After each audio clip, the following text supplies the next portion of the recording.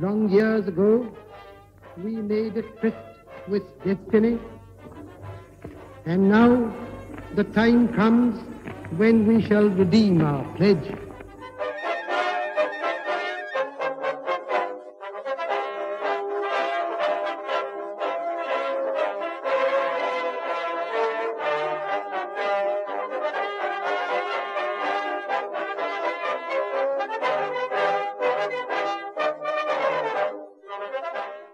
On this tour today, we will be exploring one of the most underrated Art Deco ensembles in the city, even the most underappreciated one. But before we get started with that, let's get to know the context a little better. Some of you might already know this, but historically, Bombay was a group of seven islands. Many people have been moving to the city in search of opportunities, and this resulted in a need for space. So, over time, the city actually started to reclaim new land from the sea around it. And this resulted in the formation of a city as we all know it today, one island city. Within this city, we will be focusing our conversation today around this particular neighborhood, the fort. Just to orient you, let me walk you through the map itself. On the right hand side, you have the docks, so that is our eastern seaboard, and on the left is the curved um, the curved line that you see is the Marine Drive, so that is our western seaboard. Fort is situated right in the middle of these two entities, and it is one of the many old settlements of Mumbai. This fort was developed under the British rule. It was initially fortified, and hence it got its name, fort. The fort walls were, of course, demolished in 1862 by Sir Barter Frere. And this is a map over here that talks a little bit, shows you a little bit more about the fort walls itself. Of course, once these walls had come down, the city used the same lands to build a lot of other buildings, but you still can see the remnants of at least the urban form that was once the fort area. And that you can very clearly see in the map on your right itself. Notice that oval oblong shape that is there. That is what was once the fort area. This yellow line that is actually seen over here was this invisible divide that one could see that segregated the area into two distinct neighborhoods. That is the native side, which was also known as the native town, and the European side, which was the European town. Of course, landmarks that one sees today do talk about a few of the landmarks that one saw during that time as well. Some of those are the esplanade, which you would see on your map on the left. That ended up becoming the Oval Maidan as we know it today.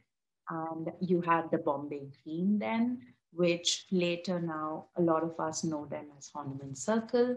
And then finally, you also have the town hall, which one knew if you were visiting the city in the late 19th century. But today, a lot of us know it as Asiatic Society.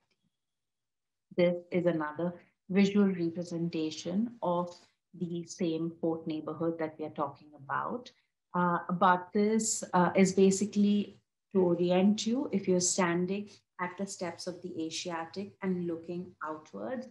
And of course, if you were visiting the 19th century, this is the view that would greet you.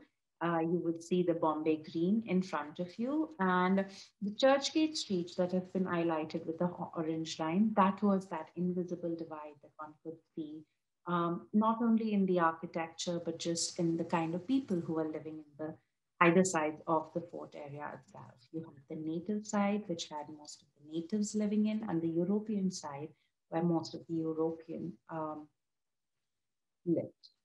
Um, this is another example of visual representation of what one might have seen in the native side itself. Here we're talking about one particular sub precinct, which is the Bazaar Gate area. This area was commercially a thriving area within the larger fort neighborhood itself because of its markets and merchants. It was also the headquarters for the wealthy Parsi Shroffs, an Indian community that was responsible for the banking town business in town. By mid 19th century or so, this was the most commercial and vibrant locality within the fort. So it comes as no real surprise that the modern financial institutions of the city were centered in this area, and PM Road gets constructed in the early 20th century to pass through this particular area. But before we get there, we need to get a better sense of what really happened and how did PM Road really come into existence. So it all actually started in 1896 when Bombay was severely affected by the bubonic plague. This event completely changed the way that Bombay starts getting planned in the coming years. I'd like you to now look closely at the image that comes up on the screen. Notice how the buildings have been built very close to each other. There's a lack of cross ventilation. And of course, there would be high density of population, high density of people living in this area. This encouraged contamination and spread, and that is why a lot of care was taken in when planning the newer neighborhoods in the latter part in the earlier part of the 20th century. The most positive and direct fallout of this plague was the creation of the Bombay City Improvement Trust. The institution was mandated to improve the city for commerce, provide better sanitation and living conditions. They also did so by reclaiming land, restructuring existing areas within the city, and even doing some suburban development. The 1925 Hornby Ballard scheme was one such scheme that was implemented, and PM Road actually is a part of this particular scheme. Just to give you a context, here is a map of the native side of Fort neighborhood itself. And what you'd see is there are two main arterial roads on either sides of the Fort neighborhood. On your left is the DN Road, also known as Dr. Dadabhai Nauroji Road. And on the right-hand side is the Shahid Bhagat Singh Road.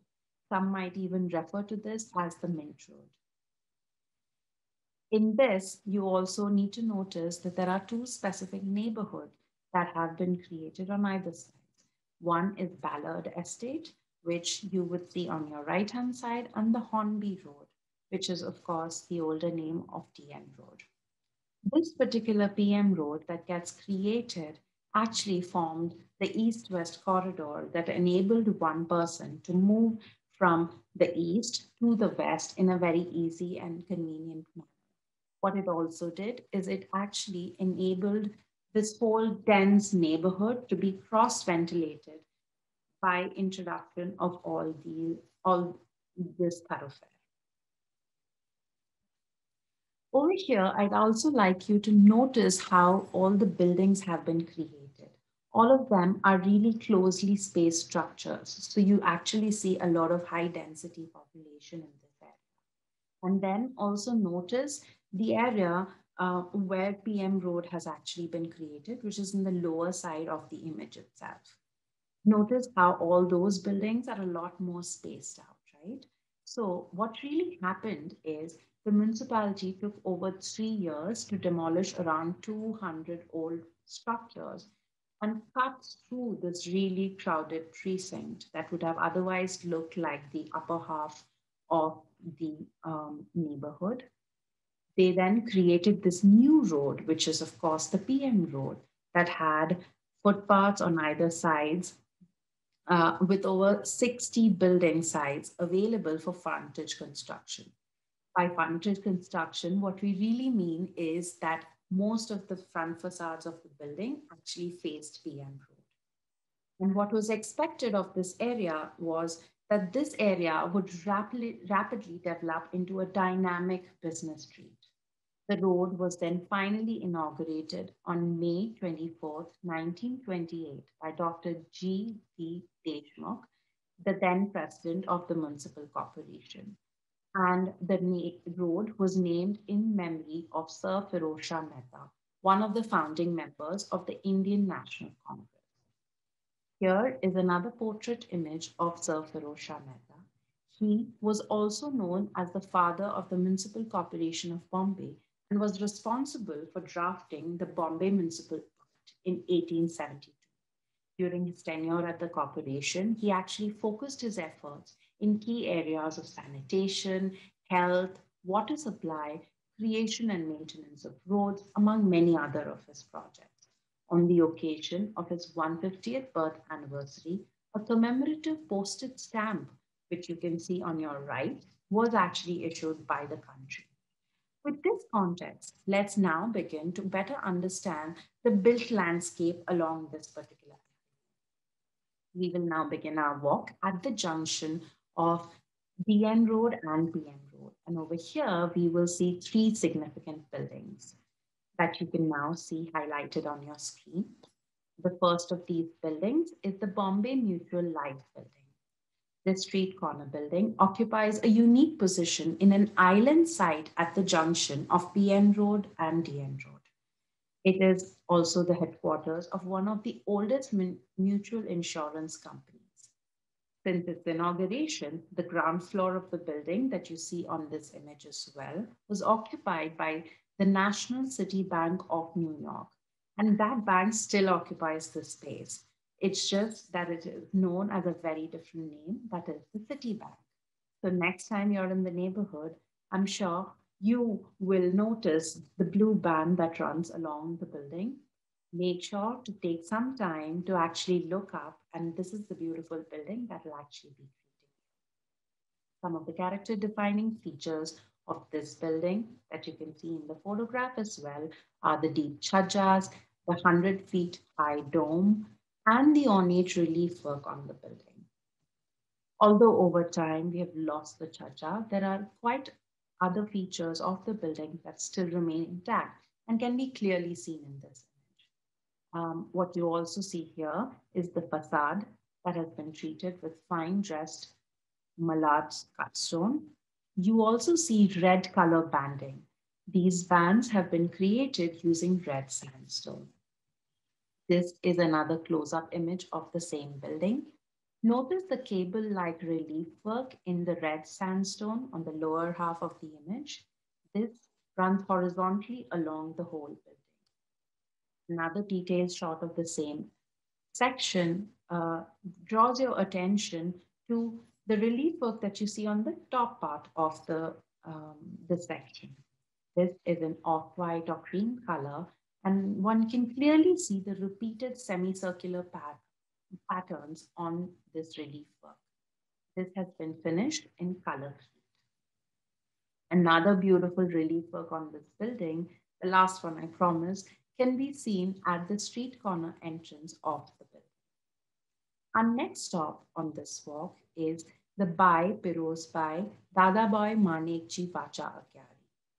This, what you see here, is an archival image where you can clearly notice the rising sun motif at the skyline of the building, classical inspired architectural features clad in colored marble, and typical iconography that you can see in Parsi fire temples across the city.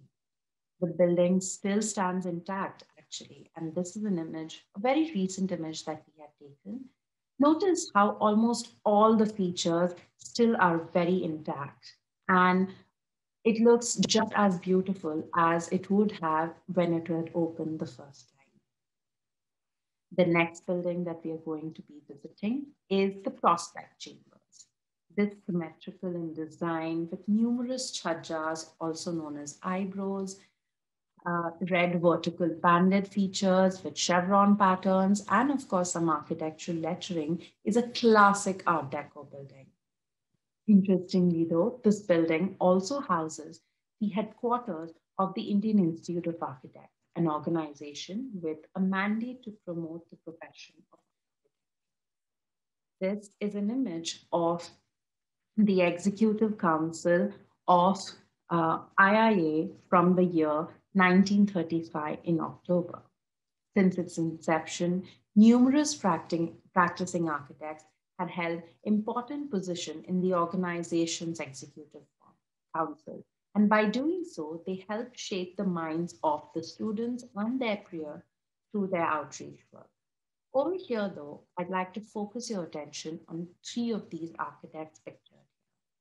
Starting with the first one, we'd be talking about here is D.W. Ditchburn.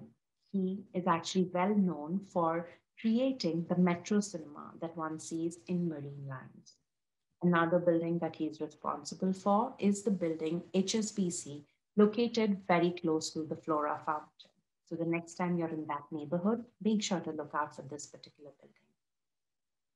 Our next architect is Mr. C.M. Master.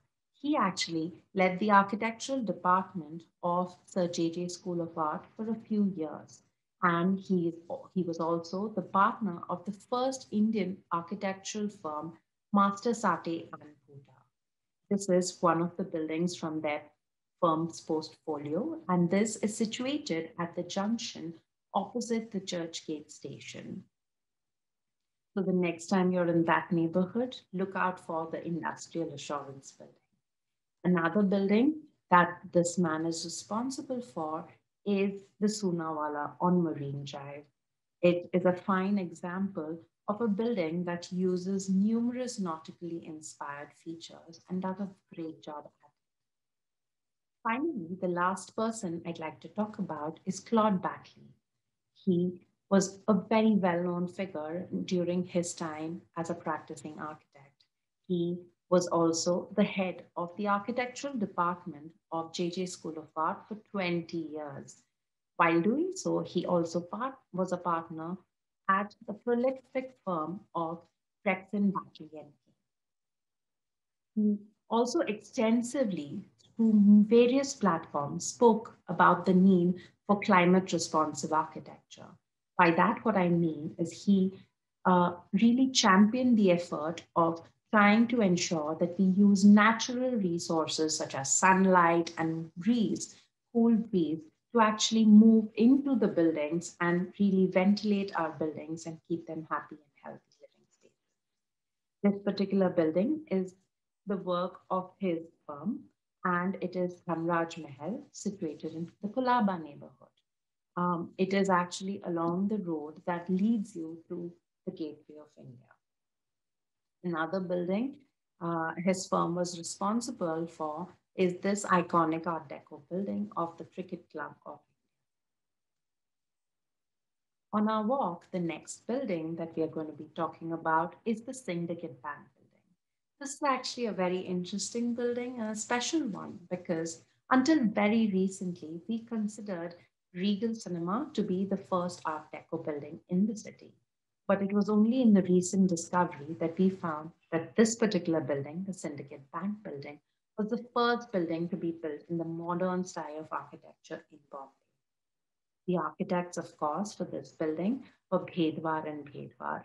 They are also known to be building the Eros cinema that one sees very close to the Churchgate station. And this gentleman over here, Sorabji Bhedwar, was part of this firm particularly, also credited for the design of Eros. The architects of this building actually used breakthrough concepts to build a solid structure without compromising on the building's aesthetics. What it also did is that the building actually consisted of a framework of steel that was encased with Porbandar stone and brick masonry. What you will see here in this image is that every detail one could notice in the archival image is still intact. So a lot of the original features have actually remained with this building over time and have been preserved in a good way. But while you do that, I will also like to talk about two specific features on this building that are worth noting. The first one is what you see on the top, the angular relief work along the original roofline of the building. And the second one is again angular features, details that you see along the sill level, so which is the lower section of your photograph, then along the floor line just above it, and of course the relief work in a zigzag pattern on the balcony, building balcony. Our next stop in the walk is actually the junction of Kavasji Patel Road and PM Road. It's very interesting to actually note that this area of PM Road is sprinkled with numerous eating outlets. Of course, it's very important to remember that Bombay was built by numerous people who migrated to the city in search of opportunity. However, this particular side of the town attracted a large inflow of dock workers due to the proximity to the docks, of course. These were single men living away from family, which meant that they needed to make arrangements for eating out. This impulse might have led to the rapid increase of affordable housing, affordable eateries in this particular area. And you see all of them highlighted on your screen in the yellow dots. One can actually find a variety of cuisines in this particular neighborhood. This melange of cuisines can be taken as the microcosm of Bombay's cosmopolitanism. This city was and continues to be a melting pot of cultures, reflected in the diversity of people, traditions, and tastes that have thrived in this region itself. Our next stop on this walk is Lakshmi Insurance Building. This is another very beautiful Art Deco building. But before we get to it, there's a little bit of a story that I'd like to talk about and emphasize when we are talking about assurance buildings or insurance buildings. It is actually believed that many of the older British insurance firms in the early 20th century were discriminatory in nature. They didn't necessarily provide insurance to the Indian natives at that point in time. So, from that particular colonial injustice rose this homegrown industry where it actually harnessed the political rhetoric that existed on the Swadeshi movement in an attempt to reverse this inequality. So we had a lot of insurance companies that were coming up that were being built by Indians. This particular photograph that you see over here is of a stone plaque that you see right inside the Lakshmi Insurance building. The reason I'm pointing this out is notice over here the transcription of the same. Look at the board of directors over here. Almost all of them are Indian directors. And that is what was happening. Indians were trying to create insurance companies so that they can provide for Indians and Indians could buy insurance at that point. Another very interesting thing to note here is that this particular building was inaugurated by Subhash Chandra Bose on 25th February 1938. I think Indians were particularly inclined towards Art Deco architecture only because they might have been able to identify from the freshness of the Art Deco style itself. And when infused with Indian elements, it would have really created beautiful expression, almost acted as a vehicle of self-legitimization. Lakshmi Insurance particularly drew from the Indian mythology by turning Lakshmi, the goddess of wealth and good fortune, into an auspicious brand. These photographs that you see here are one of the standout features of this building. They are a magnificent bronze statue of Goddess Lakshmi atop a three-sided clock tower. Another standout feature of the building is the sculptural and relief work inspired by elephants, again, the vehicle of Goddess Lakshmi. One can find them in different areas of the building, and I'll just walk you through the different spaces where you can see them. On your left, what you see is this very geometric and abstract interpretation of a ceremonial elephant. You see this right at the entrance of the building. On your right top, you see again beautiful interpretation of an elephant right on the roof line of the building itself. And on the right bottom, you see multiple elephants actually walking one behind the other, possibly through a forest, as you can see some tree line over there. This beautiful relief work created in red sandstone actually runs horizontally along the face of the whole building. These beautiful relief work were actually created by the sculptor V.A. Khanna.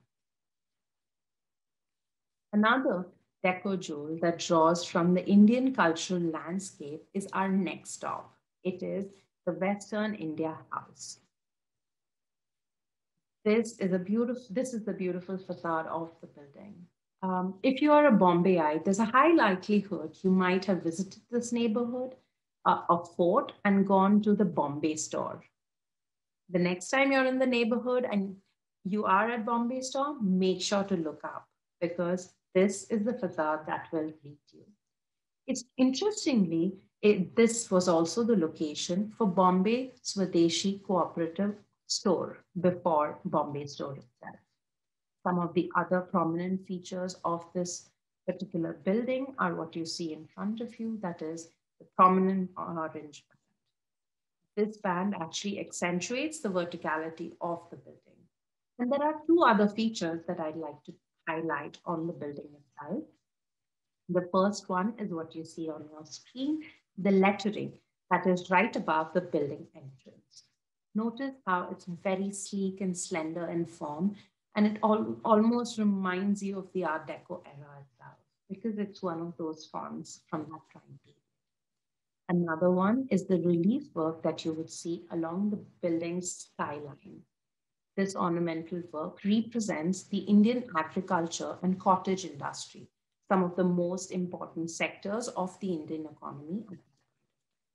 So what we'll do next is let's walk and understand a bit more detail this beautiful relief work that you see only on top of this particular building. So we are now going to move from the left to the right to develop a better appreciation of this relief work.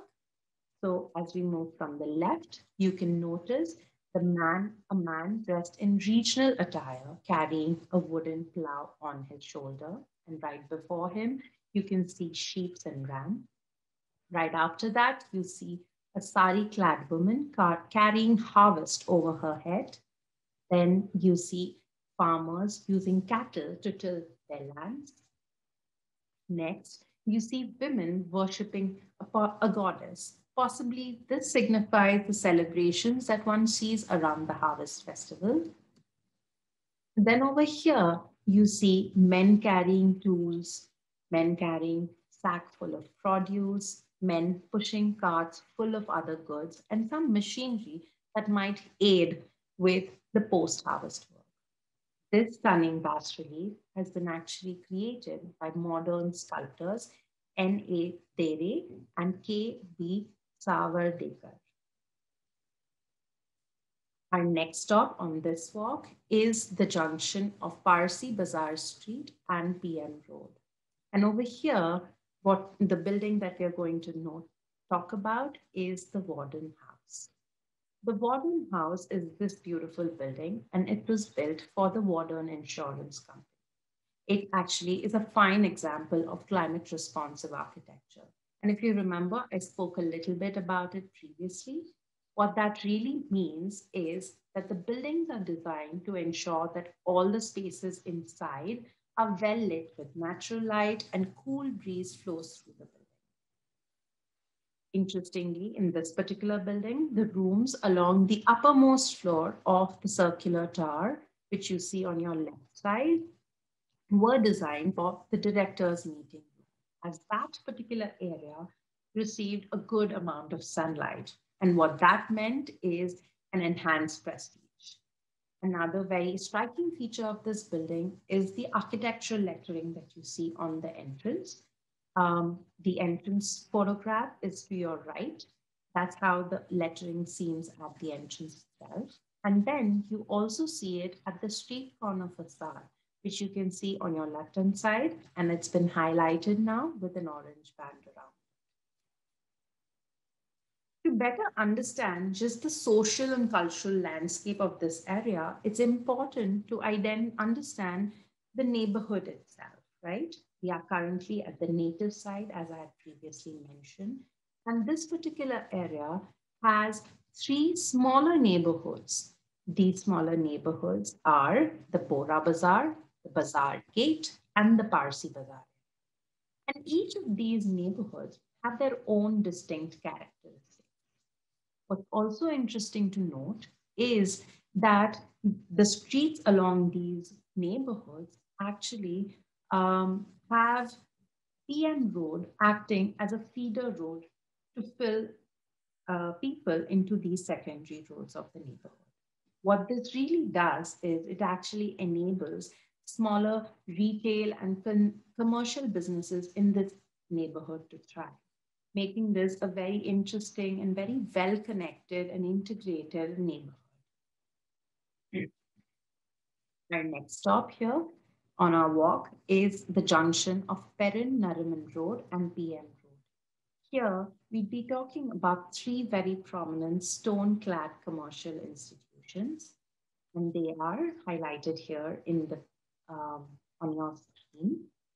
The first two are PNB House and the Amar Building. Through choice of materials, ornamentation, and urban form, there was a sense quality of stability, strength, reliability, and security that was emoted to most insurance buildings. And these were very important characteristics necessary for financial institutions. And they did so very beautifully through a lot of these interpretations. Another building that emoted these qualities is what you see on your screen, the Reserve Bank of India. This was designed by, the architects Gregson, Batley and King with J.A. Ritchie of Palmer and Turner. And this was completed in the year 1939. This robust Art Deco building uses long symmetrical blocks of mallard stone to create a very solid, strong facade. And you see that very evidently in this image itself. Another interesting tidbit about this building is that the largest window assembly in India is seen on this particular building. It is the details that you see in the darker color, and they are actually Krutal large universal sections that can be operated by gear. These window sections are also made rust-proof by the zinc process. Highlighted in orange here is a small detail that I like to talk a little bit more about, and this is what it is. Notice how the ornamental cast mullions and the breast panels here, these are some of the smaller details, finer details that add an artistic flair to an otherwise very modest and robust building. It's also very important to talk about this one particular community, right? It's hard to miss because their presence and influence is very evident in the built landscape of this area. Some of the tangible markers seen so far along the walk that have an influence of this community are the Bhai Piroz Bhai, Dada Boy Manik Ji Vacha Agyari, and of course the Parsi Bazaar. But what you see over here, the three yellow dots, are some of the other markers that have, highlight the role and influence of the Parsi community in shaping the city.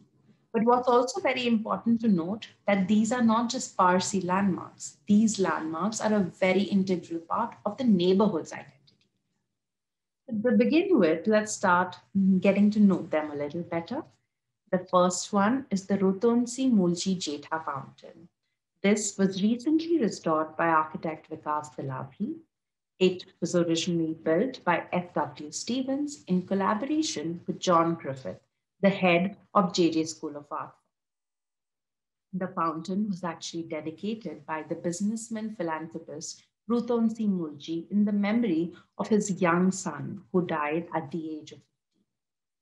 Constructing fountains to provide free drinking water for not only people but animals, such as in this case, was a very unique display of philanthropy, which was exclusive to Bombay and very unique to it as well. The second one is the Manekji Seth Akyari. This fire temple on the Bazaar Gate Road adorns the classical features and a lot of iconography that you would see in a lot of fire temples of this time. Interestingly, this was built in the 18th century and is known to be the second oldest Agyari in the city. Finally, the third landmark is the Bomji Homosji Vadia clock tower. This was built in the memory of a Parsi straw philanthropist.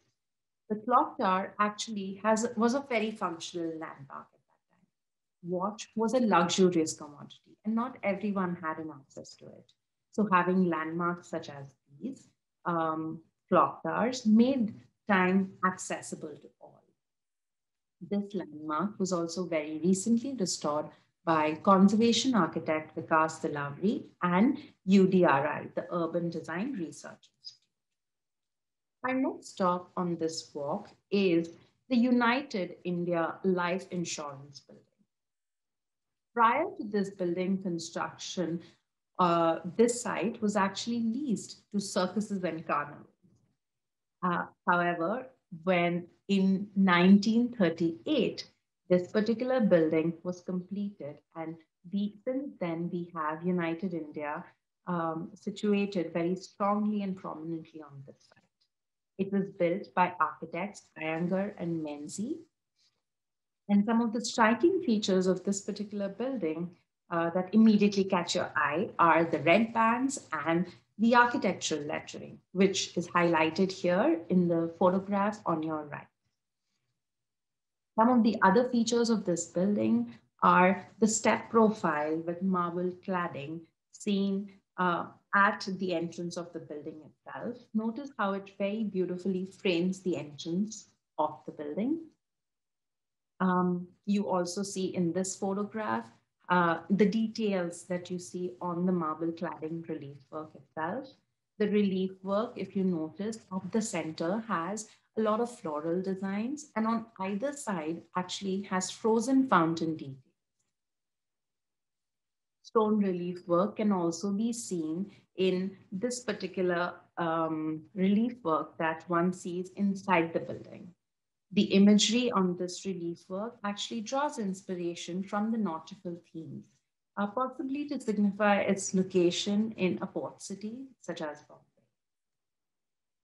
Other than the name of the building, that is United India, the products also that were installed in this building expressed solidarity to the independence movement, the Swadeshi movement at that point in time. Lighting fixtures, such as the Mysore lamp, which you see over here, highlighted in orange, advertised the use of Swadeshi products, and these products were installed in the building itself. This is basically the blown up version of the advertisement that you just saw.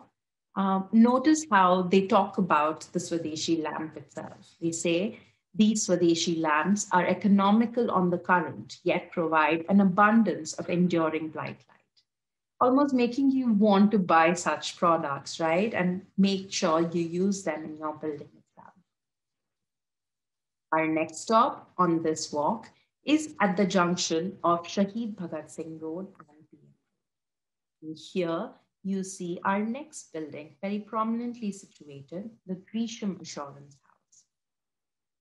This building belonged to the Grisham Life Assurance Society Limited. And some of the striking features of this building are its position as a street corner facade, the classically inspired features such as the dome and the columns, and of course, the architectural lettering that you see on the building. On your left, notice we've highlighted them in orange color, orange boxes. But I'd like to draw your attention to one particular lettering that has been also featured in the right-hand side. This is again a very beautiful expression of architectural lettering used to sort of brand the building itself by Grisham Assurance House. It's also very important to sort of remind ourselves that PM Road was not only built to house all these beautiful buildings, but PM Road was built to be one of the thoroughfares that enabled east-west movement within the city, right? So what really happened is that one could actually very easily now move from Ballard Estate on the east to Hornby Road on the west, it using the PM Road. This enabled a movement of various automobiles as well, that in the earlier 20th century were a very important part of the modern Indian lifestyle. So, of course, if you see so many beautiful vehicles on the road, there has to be some buildings that were built that would service these beauties, right? That is actually our final and next stop. It is situated in the neighborhood of Ballard Estate, and it is the only surviving petrol pump in the city, called as the Karfule service station. This is a beautiful image of the service station itself. And what you see here is the wide octagonal cantilevered canopy that has been built in reinforced concrete. And it forms the roof of the central kiosk of the service station itself. This is another beautiful image of the same service station. And notice here that the central kiosk with its cantilevered canopy highlighted in blue, and it actually has a tower on it that forms the highlight of the whole design. Notice how this particular tower also has stylistic features such as a curved form along the fin-like feature and the blue speed lines on its tower that draw inspiration from the aerodynamic principles of automobile design. What you also see in this particular photograph, at the back are horizontal red bands that run continuously along the top edge of the service bays, which form air spaces on the outer side around the central kiosk. Some of the other highlighting features of this particular building is the window grille that you see right over here on the left, that is designed to resemble the headlights and the radiator grills of the car from the Art Deco era. And of course, the original star-shaped terrazzo flooring. Mind you, this was cast in situ, and it has been beautifully maintained and shows very little sign of any wear and tear over these last 80 years. While we talk about this beautiful building, it's important to also acknowledge the person who was behind the design itself. G.B. Matre, photographed here, his firm, Architectural Studio, was appointed to design this jewel. Here, what you also see is the original drawing of this particular building. This is hand-drawn and hand-rendered. And notice how it has the character-defining features represented in great detail. Here, what you also see is another hand-drawn, hand-rendered view of the site from the original drawing set. This, along with this archival image that you see on the right, showcase very different views of this property. Views that cannot be enjoyed in today's time only because there's a beautiful tree right in front of the pump. But in this image, both these images, notice the height of the clock tower and its presence, the presence it commands in the neighborhood among all the other buildings.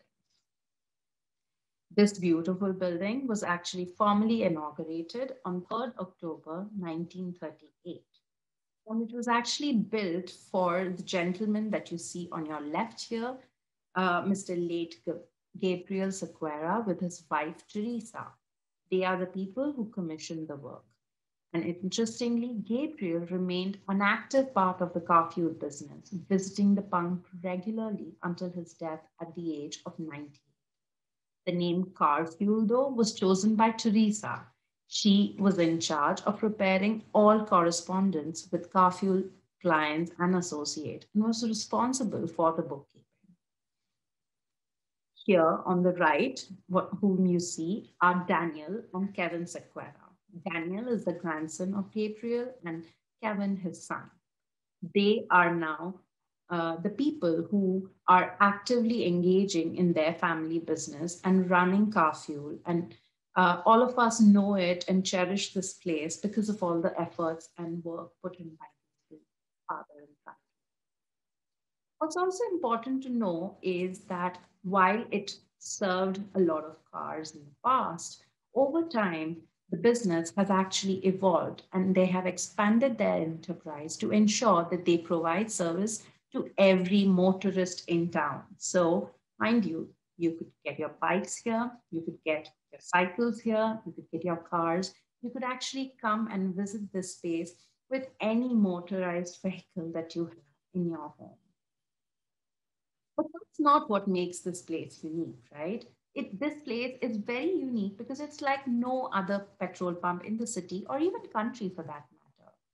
That's because it has stayed true to its founding values and the family, the owners, have a high regard for the architectural legacy they have inherited. And to this effect, they have actually converted one of the bays in the station into an exhibition come community space. They actually did this for the 80th celebration, but mind you, you can still go and visit it today because they have retained it. What you would see when you enter this beautiful space is a walk down the memory lane. You get to know how it was built, who built it, why they built it, how it thrived as a business in the city, how they made it, what they used to make it, and all these very interesting memorabilia that you would see from this city business. So, what I would really encourage you to do is the next time you'd like to fuel your cars or you're visiting this particular neighborhood, possibly to eat brunch at Britannia, make sure to stop by this beautiful family business and see the only surviving petrol pump, Art Deco petrol pump to be specific, in the city with your own eyes. And mind you, it would be a real treat for you. So, with this, I'd like to end our walk today.